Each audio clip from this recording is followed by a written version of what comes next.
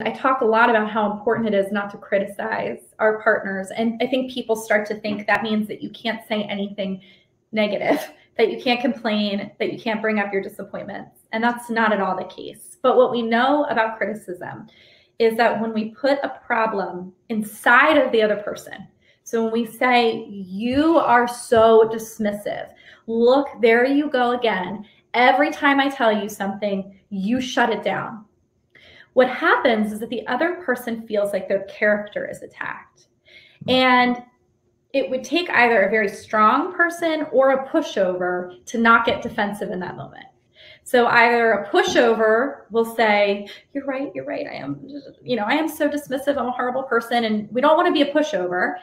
Or a very defensive person who doesn't take any input is going to say, what do you mean I'm dismissive? I wouldn't be dismissive if you didn't always tell me these stories that are ridiculous and da da da. So you get into conflict. And what's happening there is you're not actually expressing anything about yourself. You're looking at them and you're telling them, these are all the things that I don't like that come from you, but you're not even really talking about why you don't like it.